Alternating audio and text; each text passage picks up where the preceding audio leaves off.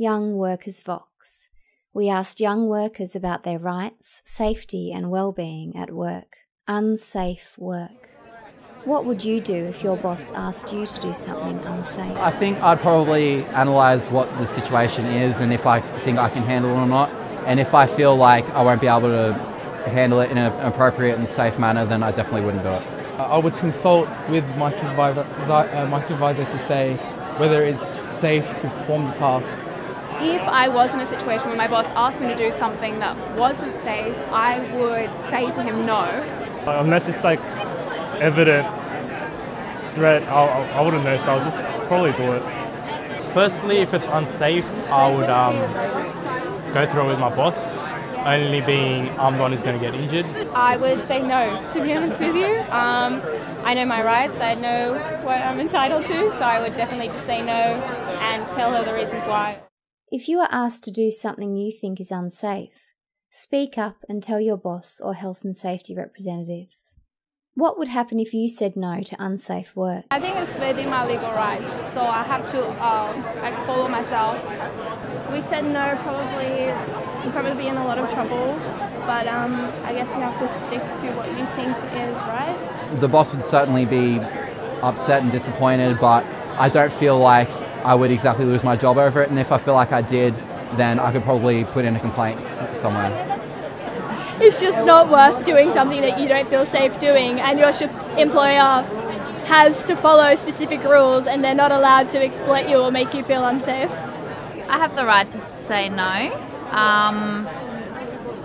but it's probably a little bit of a grey zone. Obviously, my job could be on the line. So you have the right to say no, and you can't be fired for it either. You have the right to refuse unsafe work.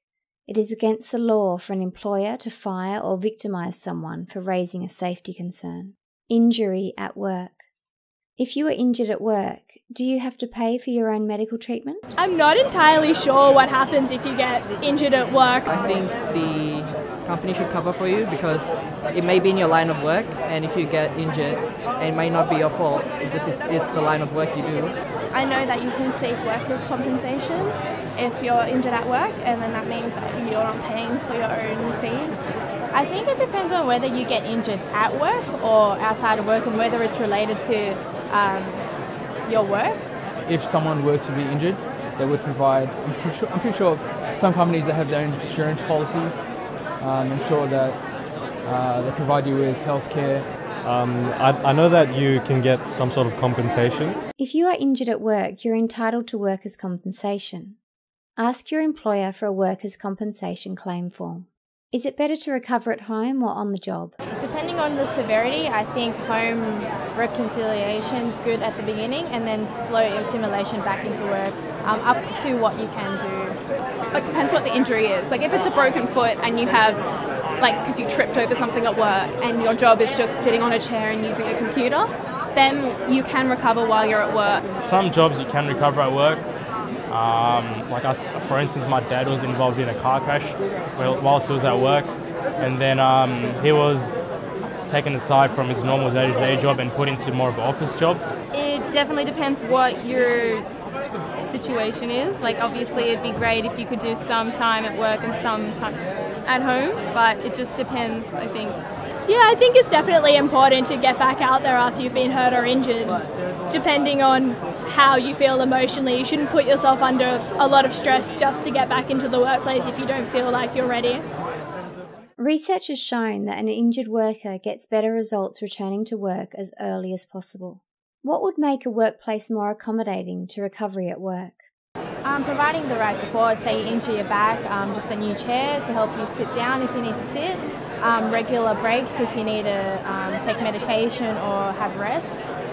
Just being very considerate that they might not be able to reach their full potential at that time, and that you're helping them get to where they can be in the future. Maybe a lighter workload, maybe part-time work, make sure that they can always talk to someone if they have any problems or issues. To recover at work, maybe provide some sort of physiotherapy services or some free consultations. So let the other employees know that I'm unfit to do certain things and perhaps let them cater for the shortfalls of that.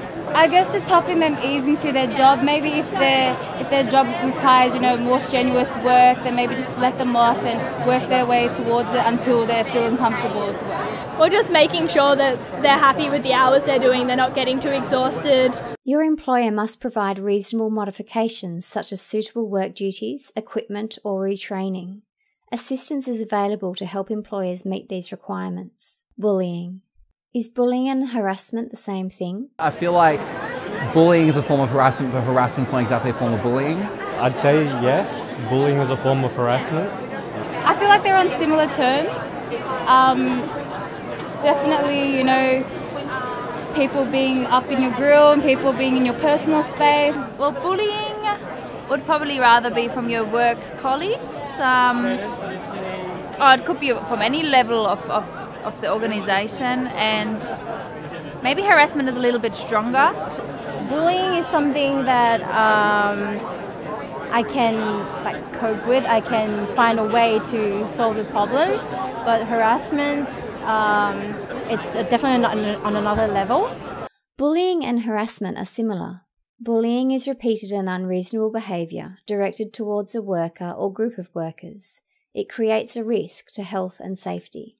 Harassment may refer to discrimination or sexual harassment. This behaviour is unlawful. What would you do if a co-worker was bullying you? I'd probably let them know to stop, or I'd go see a boss. I would try to see why, the reasoning behind his motive to bully me, and I guess if it's something that we can't meet eye to eye, maybe just get a third party to see, maybe a mediator to see whether we can fix the problem. If a co-worker was bullying me, I would speak to them about it. And if they didn't believe that it was going on, I would speak to my boss. And if my boss didn't accept it, then I'd have to go above them with a formal complaint of some form. I would tell them to stop bullying me, but if they kept on doing it, then I would just report it to my boss or someone. I would actually, first of all, I'd tell them to stop. Maybe not take it too far, but if it is ongoing and it is continuing, then I would have to take it to the boss. I would probably go to head office or management if I felt like someone was being unfair to me. If you are unsure if it's bullying, check our website. You can then talk to the person yourself or ask your supervisor or boss to help. If that fails, you can make a formal complaint to Safe Work New South Wales on 131050. What would you do if your boss was bullying you? I would really try and get out of there, but I'll maybe go to Fair Work. Like seriously, if there's a part-time job, I'll be like, you know what, I just quit. I guess just talk with my other co-workers, see if they've been put in a similar situation. If my boss is bullying me, it's a little bit more complicated, but my boss theoretically should have a boss, and I should be able to approach them in some way. If not, I know you can go to Fair Trade Act. I would probably first report him to the boss or the manager of the workplace, and if he doesn't do anything about it, then I'll report him to the police. I don't know. Go to Safe Work? Check if your workplace has a bullying policy and reporting procedure. Seek advice from your human resources or a health and safety representative. If there is none, call us, Safe Work New South Wales, on 131050.